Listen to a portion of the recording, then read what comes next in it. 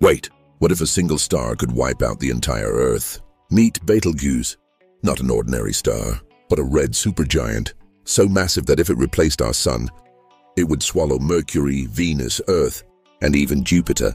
Now here's the terrifying question. What happens if Betelgeuse explodes when Betelgeuse goes supernova? Its explosion will be so powerful that it could shine brighter than the full moon, even in broad daylight. Sounds like the end of Earth, right? But here's the twist. Betelgeuse is about 640 light-years away. That distance saves us. By the time its deadly energy reaches Earth, most of it will be dramatically weakened. Good news, Earth would not be destroyed, but the danger doesn't fully disappear.